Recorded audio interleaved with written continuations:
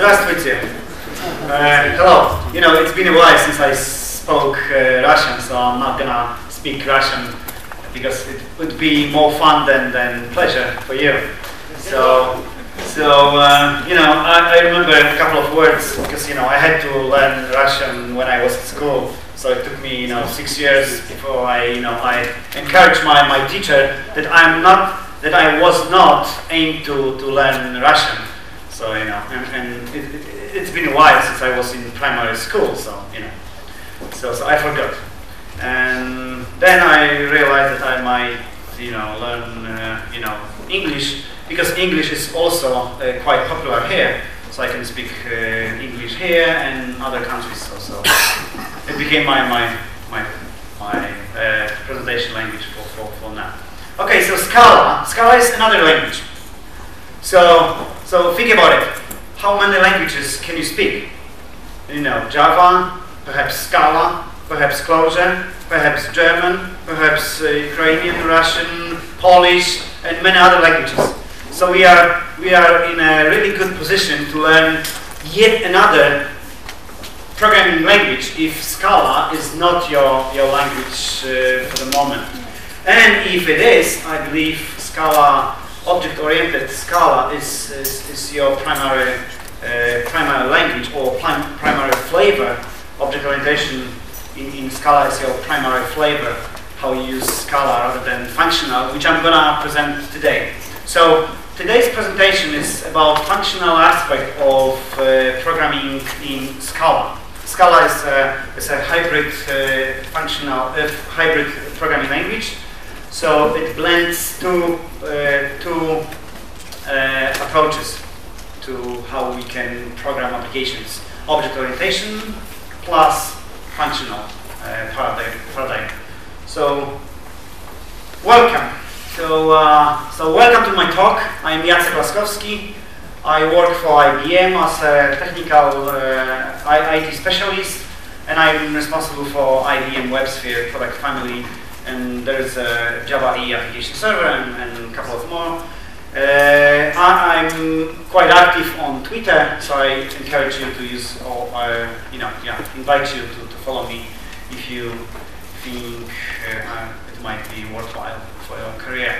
So let me start with a book that influenced my thinking about functional programming in Scala. This is the book that's to be published by Manning. It's still in Manning Early Access Program, so you need to pay for this draft book, or this book in draft. It's not yet published, so it should be available in a couple of months, I believe, or perhaps weeks, because it's almost finished. All the chapters are available, but not for public consumption, only for reviewers. So I got this book, and it was really crazy book. And it brought me to Scala, because previously I worked with Clojure, and Clojure was my first functional programming language, and it was my first programming language on JVM. For the past almost 15 years, I've been working with Java only, and I thought that object orientation is the only way to see Word. And then came Clojure and showed me that you know, there is also a functional aspect of designing, developing applications, and that's how my journey into functional programming began. And first it was with Clojure. Clojure was a complete departure from what I learned with Java or in Java. Then I saw that Clojure is not it's not very fancy language for many. So I decided to switch my learning activities to Scala, because I saw that many people consider Scala as the next language for development. So I thought about learning Scala as a way to influence people to think functionally rather than object-oriented way, object-oriented way. So that was my aim at learning Scala. Nothing else. After a couple of days, I realized that Scala is pretty powerful, so I learned more than functional programming on JVM. But we'll get to it. So And a word of warning, it's not a book about Scala. Scala is a vehicle to drive you towards functional programming. So the main aim of this book is to introduce you to functional programming as a paradigm rather than to Scala. So some knowledge about Scala is required before understand this book. There's another book written by Bruce Eckel, which I received when I was at JEEConf, and it's pretty fundamental in a way to learn Scala. There is not much about functional programming. There is not much about object-oriented programming, although Scala is mainly about object orientation for many. So the aim of this book is to show the beauty of Scala in an easy and understandable way. So, okay, and there is another way to learn functional programming in Scala. There's a Coursera course that's driven or run by Martin Oderski, who is the author of this language. So you can learn this language by its own creator, its own author, Martin Oderski. So I strongly advise you or recommend this course as a way to enter this functional scene, because it's very, very entertaining one. So what's functional programming? Who is developing application in Scala? Five or six? 6 people. Okay, 6 people. What about functional aspect of Scala? Do you use it? 1, 2, 3, 4, 5. Oh, come on, guys. I couldn't receive more responses to my question about functional aspect of Scala when I asked about, then what I've got asking about Scala in general, right? So when I got this 7 responses about functional aspect of Scala, okay, let me ask another question. So, what do you mean by using, or what do you think about Scala as a functional programming language? What it is to program functionally in Scala? Who's gonna answer this question? It could be in Russian. I can understand it. Pretty easy. Okay. Scala удобный инструмент для миграции с объектно-ориентированного подхода на функциональный стиль, если вы Java. Is he answering my question? Didn't he say that it's to migrate you from object orientation to functional paradigm? Yes. Was this? That was not my main question. My question is, what it is to program functionally in Scala? It's about immutability and also about new functions outside of text. The answer is, it's all about functions. Yes. Nothing else, nothing more, just functions. What about object orientation in Scala? What's the main goal of developing application? Not main goal. What do you need to create or develop in Scala to call your program object-oriented one? You need to have a bunch of classes, because object orientation is all about developing your own classes or using classes. Perhaps the former answer is much better. So functional programming is by Wikipedia. In computer science, functional programming is a programming paradigm. Okay, so it's a programming paradigm that treats computation, something you need to compute, as the evaluation of mathematical, forget about it, evaluation of functions. So functions. Functions is the main goal or the main concern you'll be dealing with while programming functionally. And then, what others said, avoid state and mutable data. So all you've got is, or are, immutable data, stable data, and no side effects, or no state. And think about it. If there is no state, how can you develop anything if you can't manipulate state in some way? It's nearly impossible. So this is the definition by Wikipedia Wikipedia, but Scala allows you to manipulate state as you would do it in object-oriented programming language, but gives you a way to use functional programming construct to construct your program. So, although it is, I didn't underline it because avoiding state is one way to develop programs, but in effect, or eventually, you will have to, manipulate some state. So, let me put it another way. So, what is functional programming? So, it's a programming paradigm. What are the other paradigms you might know about?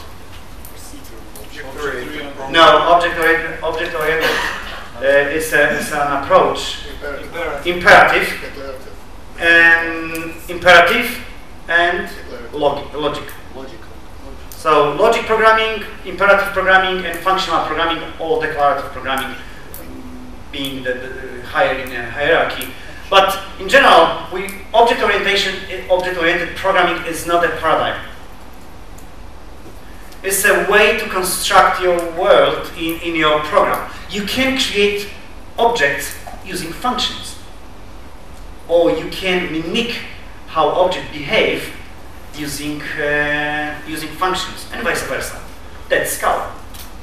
So, computation. What's computation? It's just a function evaluation. So you create a function and you evaluate it. You know what function is. You learn it during your math classes. So you know that there is some input parameters and there are output parameters, or there is an input and an output. That's it. So when I ask you, what's the square of 2? You know the answer. It's 4. And I ask you, what about side effects? Are there any? No. No. Why? Don't we need them? We don't need them for this simple computation. And functional programming is all about creating such simple functions and then combine them to create more powerful functions, and that eventually end up as a program. Because after all, computation might be as small as a function, but it might be as big as a program, whatever I'm relying on your imagination. So yeah, functional programming avoids state and mutable data, but it doesn't say it doesn't have a way to mutate or manipulate state. So you don't have to worry about expressing yourself using Scala with what you learned from Java. And function composition. Function composition is a way to create a program.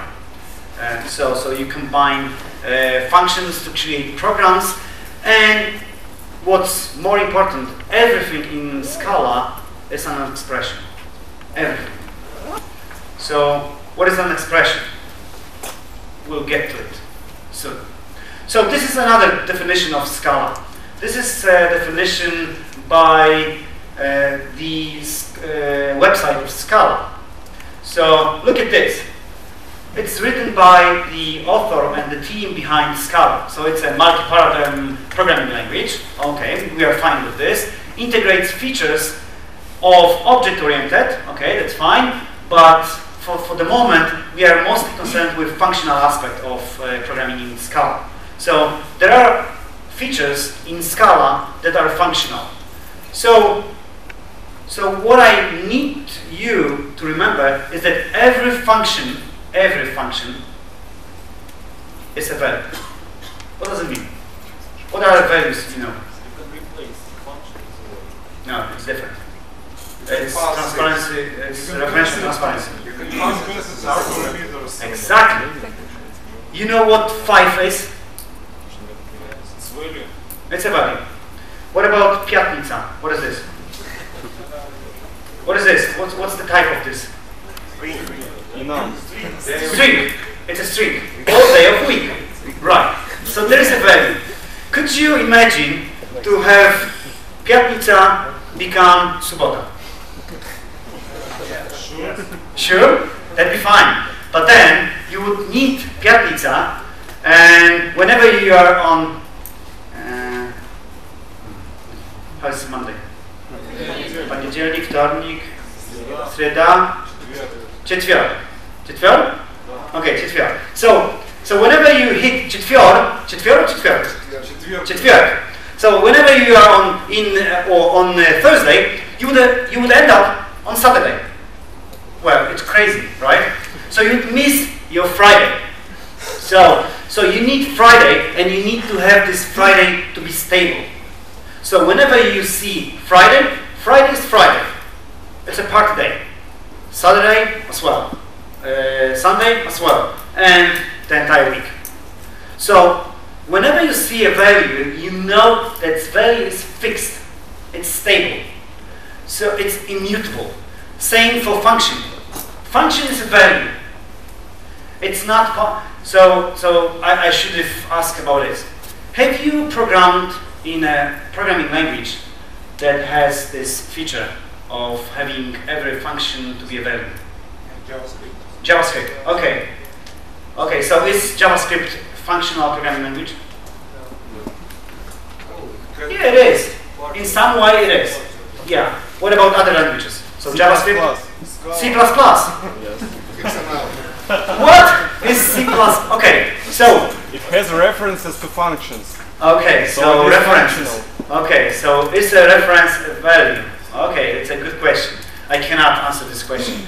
Okay. So let me move on. So because we are trying, we are looking for languages I'm not prepared for. So what about this? What's this? Function. It's a function. How did you know that? Did you program in Scala? Because on every input you will have the same result. No, it's not a definition of function. So this is a function in Scala. This is your very first function in Scala. It's absolute value of n. And you know it. You know the answer. What's the type of n? Integer or number, right? Could you have this function to be applied to string values? Yes. Why not? Okay. Let me try it. 1 second, please. The problem is I that should- it depends on the context where this function is situated. For example, if it's object, it will be a function. But in case of class, it will be method. Yes, we'll get to it soon. So this is a Scala REPL. If you want to play with Scala, you will use something which is called REPL. We'll get to it soon. But for the moment, I'm gonna show you some Scala code because people keep asking me about it. Just show me some code because that's the aim of your presentation. Although even though my description might be different. But for the moment, okay, so this is a Scala. So 2 plus 2, we know what's the result, right? Is it 5? How did you know that? Yes. If you replace. Yes, that's the proper answer. How could you insist on plus to have a behavior you imagined? It's my plus, so I could redefine it, and create a definition, to suit my needs. So yes, 2 plus 2 is 4. What about this def plus int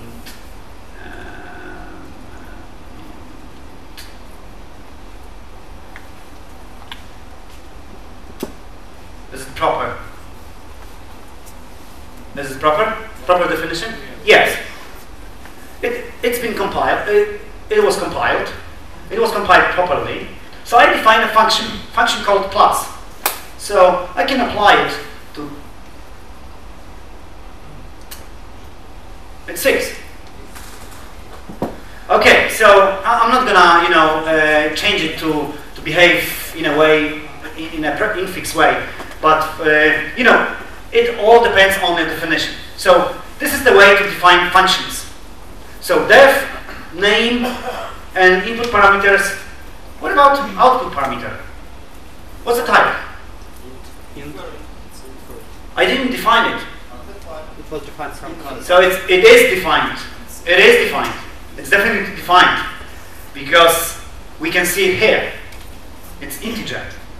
How did Scala know about it? The compiler inferred from the input parameters and from the operations on them.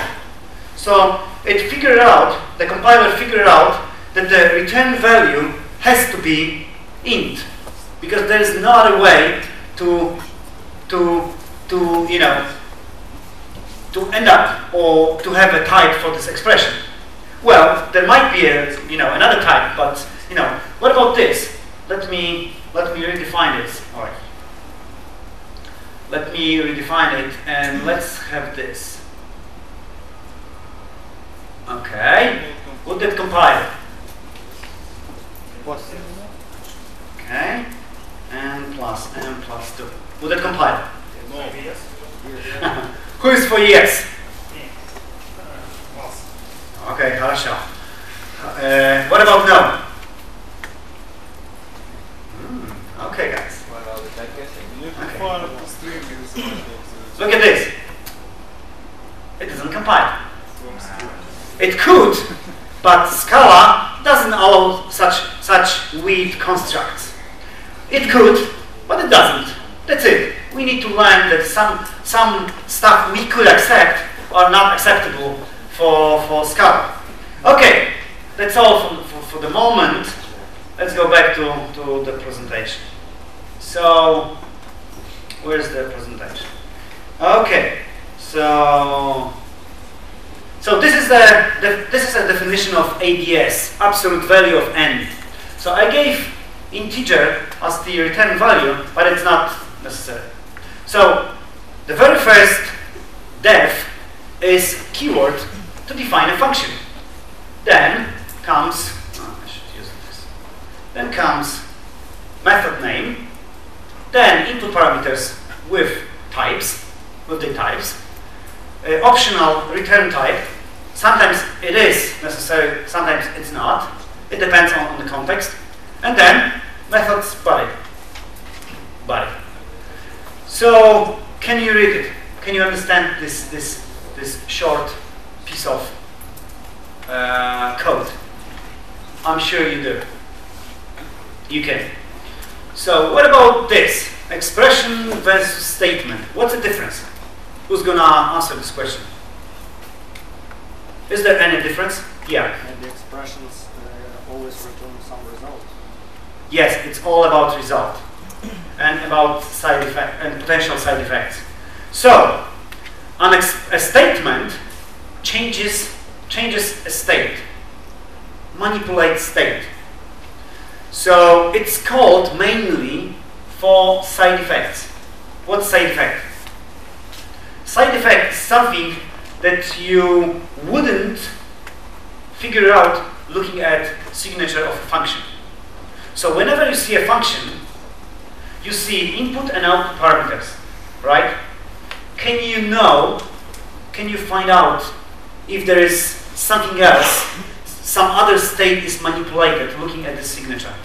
No. You need to look inside this function's body to figure it out. While an expression always produces a result and could have some side effects. So give me some examples of expressions and statements in any language you pick. So what about statement? What's a statement? Print. Yes, print. Print is print or printun in Java, in JavaScript, are examples of statements. What's the result of the execution? Void. Well, and some side effects. You manipulate the state of your console. What about an expression? Give me some. Functions that we saw on the previous slide. Exactly. ABS, absolute value of n, was pure function without side effects. It was an expression because it gives you a result, a value of a given type. So, remember this. Everything in Scala, everything that's correct, that's compilable, is an expression. Everything. Whatever you type in and is acceptable by the compiler, it is an expression. No statements. No. So you cannot have a function without a return value. You cannot. Yes? For example, the statement could change a global variable. Yes. It's a setter. That's more closer to side effects. Yeah. It's pretty common in object-oriented programming, Yes. where you encapsulate a state, you keep it under the covers of an object, and you manipulate it using, different setter-like methods. Okay. So, is this an expression? Yes. Okay. Yes, it is an expression. So this is an absolute function. It's a function of n that returns that returns an integer. So yes, is this an expression? Yes. So think about it. So in the previous example, we've got two expressions, right? One we define and one that is defined. Exactly. So we use if as an expression in another expression that's a function. So think about it. Is there any language you've been developing with that has if as an expression?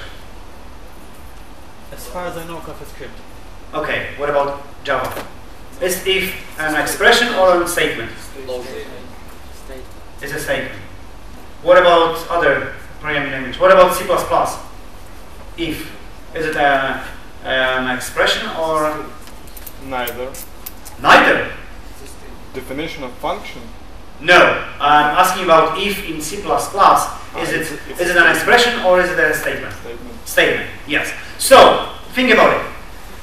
An expression has to have a type. It has to have a type because it gives you a result of its execution. So what's the type of if in this example? Integer. Right. It's an integer. It's of integer type. Okay. So what's the type of this? An integer. Right? The first Depends on type of n. Exactly. That's the proper answer. It depends on the type of n. If n is of type string, would that work? Oh, Yes. Why? minus. Oh, wait. Yes, no? Oh, Good. -3. So let me ask the question. Let me run a poll. So who is for yes? So the question was, could n be of string type? This depends on context. Yeah, I know. What's the answer? In this So are you for yes or for You no? can add implicits and it will be compilable. So In this case, it will not compile because we are using comparisons with integer. How do you know if I don't use any construct like implicits? Because 0 is integer. In case So of reflex, maybe. So the answer is depends. we don't know. Compare. We don't know. We don't know. That's it. Compiler will know. And if compiler doesn't, he will ask us for types. So start your programming journey in Scala without types, without worrying about types, because they are not necessary for functional programming in general. When compiler insists on having a type or types, you will add it, and you will figure it out using the error message from the compiler. So don't worry about it. So what's this? Function. It's a function. Function definition. Function definition. I mean, Wow, type good. of function. Try again. So what's the opposite of хорошо? Плохо. Плохо. It's an expression. You said everything in expression. Yeah, sure. But is it an expression? Yes. No. It's a functional type. Yes, that's the type. That's the functional type. That's the way to define a function type in Scala. So this racket, it's called racket, is to say, so what's the And now, I'm pretty sure you understand the construct. You know, what's it? This part, this type. Why do I need it? Why is it for? It's a type for input parameters. Exactly. This is for input parameters. What is this for? Result. So, whenever you see this construct, you will understand now that this is a function type. This is the type for input parameters. This is the type for output parameters. That's good. So, this is a function type. Okay, let's have some fun and let's run some more questions or some polls and have some examples of functional type or function types. So, what does this function do? What does this function do? Transforms into stream. Into stream. How did you know that? No, it depends on implementation. It depends. But in functional programming, you can say a lot about function looking at function signature. You have a contract in this case. Exactly, that's the contract. In Java, in any other object-oriented or non-functional programming languages, you wouldn't say much about this function. Well, we could assume that Java, or Java programmer program his or her applications using functional thinking, but in Java, it's not very common to say, okay, give me the signature and I'm gonna tell what this function does. It's very rarely. It happens very rarely. In functional programming, especially in purely in its pure aspect, whenever you see a signature such like this, signature like this, you can say it's to transform integer to string, so it's probably to string. No, it's lookup. In some dictionary. Yes, it could be a lookup. But you know, the set of problems you can address with this type signature, function type signature, is pretty is known. Also, this means that you will not have any side effect. No, it doesn't. At least it's not about side effects. Okay, what about this type?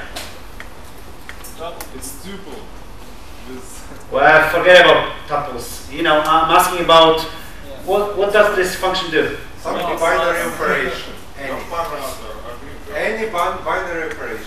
Okay, it's an binary operation. Good. Plus, Good. minus. Oh, yeah. What about casting? I mean, do you happen to know from your math studies or lessons that you can, say, okay, I've got this pair, and I'm gonna create a function that will cast on first or second element. So it's called. It has a special name in math. I can't remember now. But yeah, it's a binary operation, definitely, because. Oh, no, it's not. Actually, no, it's not, because it accepts just one parameter. Okay, anyway, let's move on. It doesn't even matter for the moment if we fully understand the types or not. It's just to make you more familiar or bring this to the table, just to get you up to speed with understanding programs others might write. What about this? What is this? Current. Yeah, forget about it. You impressed me so much. This is a function that receive int parameter and return functions that receive int parameter and return int. Yes, хорошо. So yes, he's right. It's a function. It's a function that returns another function because of this. That accepts an integer and returns an integer. Okay, that's good. Thank you. What about this?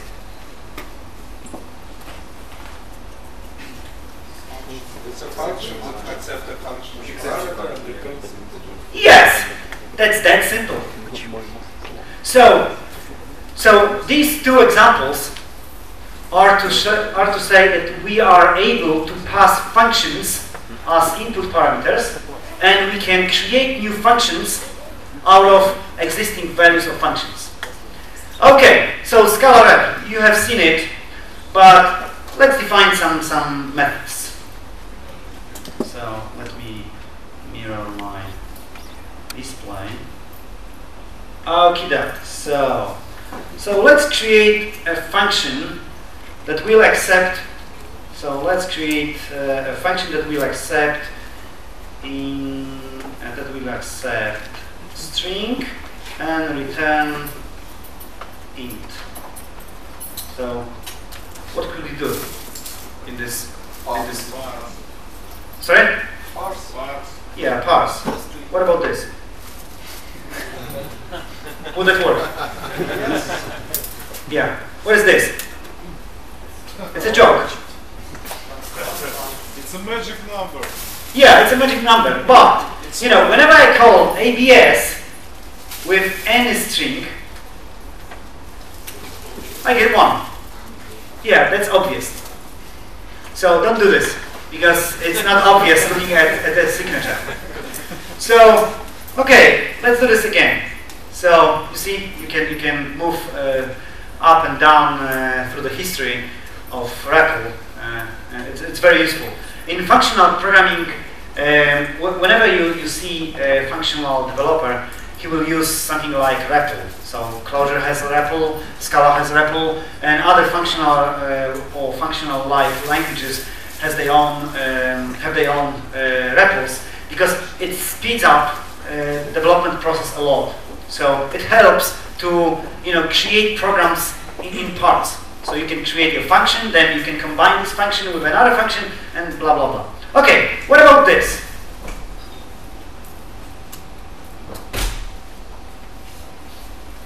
What am I going to write? A function called ABS. It's a weird name for this function, but we can create something entertaining. So ABS accepts S as an input parameter, right? And returns a function that accepts int and returns int. So let's create a function that accepts int. Yep. Well, let me do this. No. To int. Is this something like this? I don't know. What would it be? That's weird. Don't develop applications like this or using such functions, because it's to ignore the parameter of the second function and return S transformed to int. So let's call it type mismatch. Good.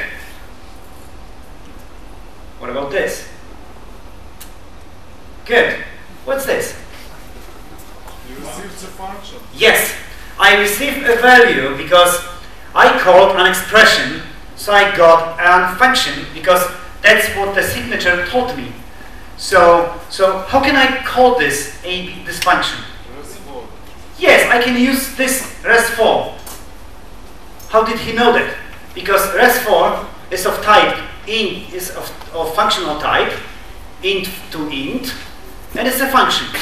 So what Scala did was to create or initialize a value called REST4 to be a function that accepts one parameter, an int. You can see it here. Is this a pointer? This red. Okay, I'm gonna press it. Ready? We are ready to run. Okay. Boom.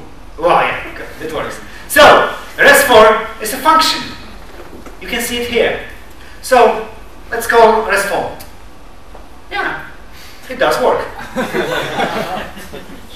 You didn't specify. Yeah, because it's value.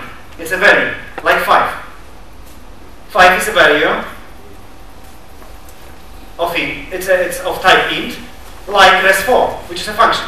Okay, so let's go. How can I call RESTful. Just like any other function. Okay? Just like this. No. Why? Yeah, it's parameter. How did I know that? Or how did you know that? Because I know it from its signature. So let me call it and REST4 3. 5. That's that simple. How could it calculate 5 out of 3? Well, that's the definition of the function. I'm not going to use it anymore. Okay, so let's define another function. So another that accepts a function of blah blah blah. Okay, that's fine. What could this function do? Yeah, just execute. Always parameter. Yeah. So what parameter do you have? 5. Okay. That's it. It works. But is it useful? Not much. Yes, it compiles. But in Scala, whatever compiles is almost to be runnable, meaning that you can claim your program runs properly because of Scala's compiler to be picky for things that would have otherwise come up at runtime in languages like Clojure, perhaps, or other dynamic languages. It's statically typed, so everything has a type. So let's call another. So how can I call a method with that accepts int and return int? RESTful. Well, let's call it this way.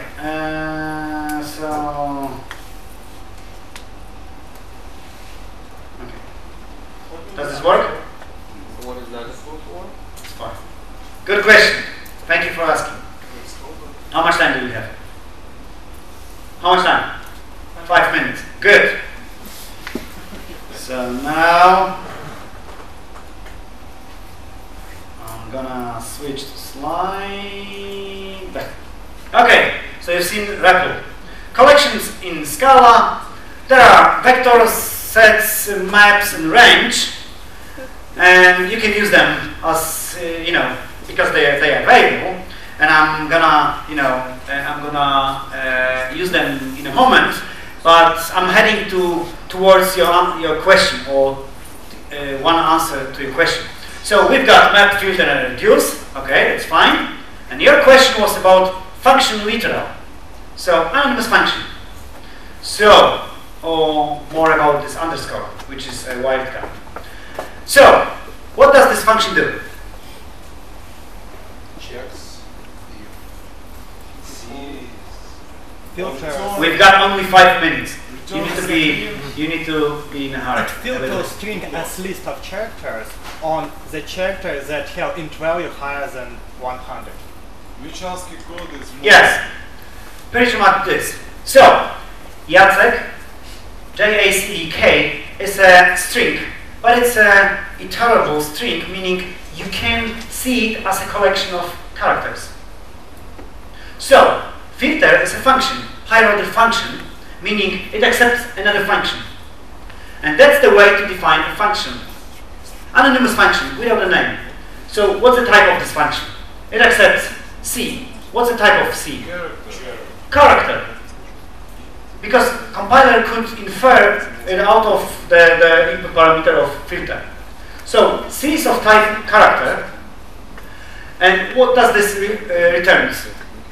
Another character, but filter will filter out all the characters that are less than 100. It returns Boolean in this case. Yes. In this case, it returns a Boolean, because that's what filter expects. But with this filter, this construct will return all the characters that has their integer representation more than 100. Imagine how would you develop it in your own programming language?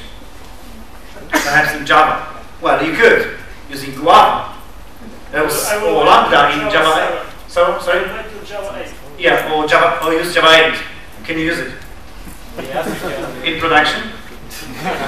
Good. Well, I can use Scala in production. Can't you use Scala in production? No, I need to convince my boss. Oh, well, same for your salary, right? Yeah. Not a technical problem. Yeah, sure. What about this? Also the technical. That was the question, and that's to answer this question. So, what does this do? Same as this. So the answer for your question, what does this underscore mean, is it means the very first input parameter to this function, anonymous function. Because we declare that this input parameter is called C, and we use it here, but do we really need it? So we can use underscore. This is only in case of functions with one input parameter? No. The more underscores means more input parameters. Example in case when So one underscore means only one input parameter. First. Sorry? First, not one. Only one. Only one. Two underscores mean two input parameters. But when you use inside the body function, how do you distinguish between first parameter and second parameter? That's what my friend with first row said. Order matters, meaning first occurrence of underscore means first input parameter. Second means second input parameter, and on and on. It's not very complicated. It's perhaps me. And this is another way to express this function. Instead of curly braces, you can use round braces. It doesn't really matter. But it's all about function literal. Okay, in function composition. Last slide. So we can apply a function map to a sequence. We can apply map to a sequence and execute two uppercase. What does this function do? What does this combination of functions do? Yeah. Will it work? yes. No. Why? Because two uppercase doesn't exist, or it's not yet defined. So I want to receive a compilation error. So I define it. So whenever I receive C of type car, I will stringify it and use two uppercase. Perhaps there are other ways, but I'm not good at Scala. So two uppercase on C gives you uppercase of this input parameter. And then we can use, since this is an expression, we don't have to define two uppercase. We can use this as part of this anonymous function. So there are many ways to express same meaning, and it's up to you, up to your style, to use whatever approach you use. But what result will have your function? Because you, I think there is because you accepted a character, but you're returning there the strings. Yes. For inputs.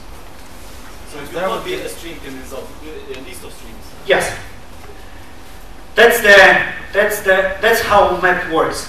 Map will always return a type collection Context. from input parameter. Yeah. If two uppercase return character, we will receive a string, or we would receive collection of characters. May I use some time to explain it? 2 minutes. Okay.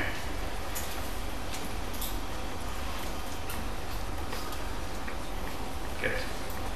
So what was the question? The question if two upper string would return. Yeah, okay. So, Kiev map. What does map needs? It needs, well, let me write it this way. It needs a function. Okay. So we can define a function of one parameter, and this parameter is of, we'll see. It won't work. Why? Because Because you need to return something. yeah, right. So let me write this. Is it acceptable? Yes. No. Because you need the parameter type. Okay, that's good. Is it? Okay, but it's not the point of, you know, making it more complex. So the type of this function is, of this function I'm going to create is character. And this character will get, you know, will be the response. So map will use this data structure, it's a collection, to create another collection with these elements. So actually we can map to another type. We can map to int, for example, yes? That's why we have to define it. yes. We have to define the output type of a new map. Or, sorry. Not to int or Length. sorry? Maybe length.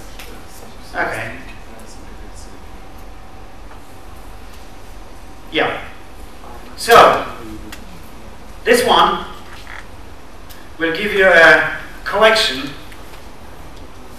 vector of 1, because that's the length of every character you receive as an input parameter. Okay, it's getting more complicated because, you know, your questions are more complicated than I expected. So let me start it. Stop it now with this slide.